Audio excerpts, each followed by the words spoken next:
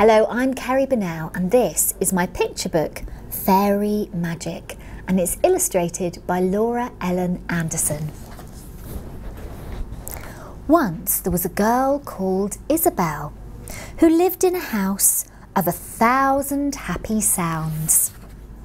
Her big sister Isla loved banging the drums. Bang! Clash! Her big brother Ivan loved playing football. Goal! Her twin brother Idris loved pretending to be a purple dragon. Rah! Isabel didn't hear many of these sounds, for her world was filled with echoes and quiet.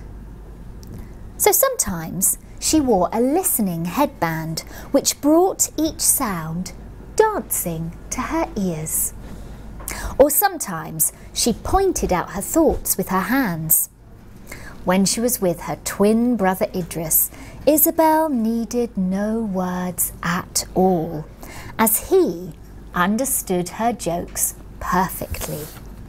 One very noisy morning, Isabel's listening headband made the world sound sharp, so she took it off and skipped into the wood of wild flowers. The calm surrounded her like a deep, soft dream. Then, beneath the sunlit silence, came the tiniest, tinkling bell.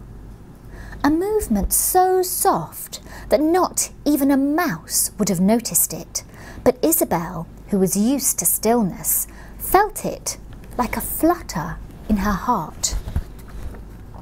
There was a flicker of light. Then a fairy hovered in front of Isabel on wings of sunshine and grace. "My name is Summer Blue," the fairy told her. Isabel gasped. She could understand the fairy perfectly, not hear her, but feel her words like a gentle breeze. "We must awaken the woods for summer," smiled Summer Blue, and together they touched each bluebell until Isabel's heart seemed to sing. Softly, the woods began to stir. Baby birds unfurled their wings. Butterflies took flight, and a flock of fairies filled the air in a whirl of wings and wild flowers.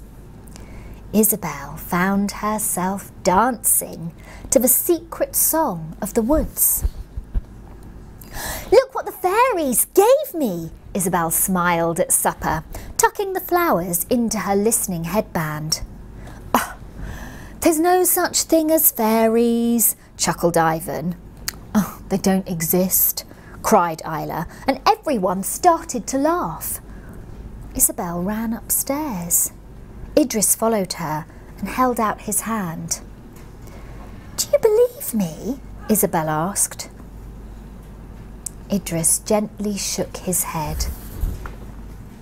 The next day, Summer Blue was helping a butterfly dry its wings.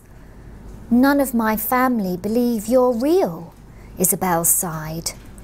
"Well, not everyone can feel our magic the way you can," smiled the fairy, and she showed Isabel something truly wonderful. Butterflies sense sound through their wings. Dragonflies can't hear at all. They use their incredible eyes.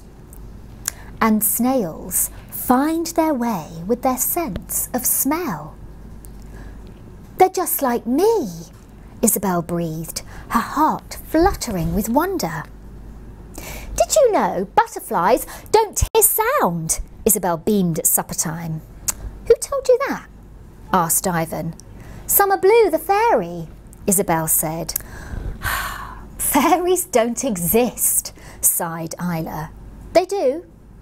It's just that you can't feel their thoughts," Isabel explained, "because you're not used to silence." This time, nobody laughed. Every bright day, Summer Blue taught Isabel the secrets of the flowers and bugs. Idris began to wonder if Summer Blue was real after all.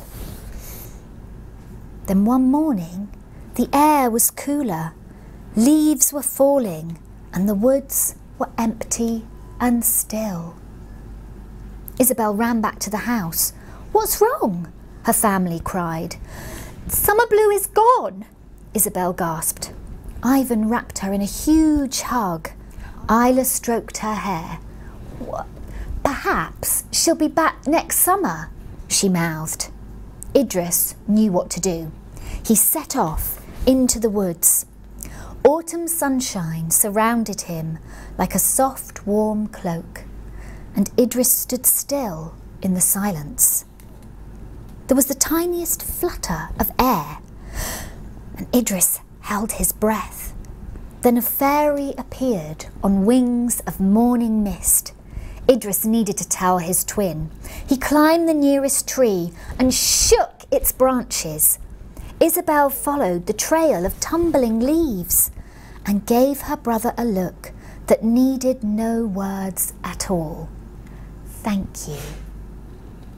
"I'm Autumn Rose," the fairy told her, "friend of Summer Blue.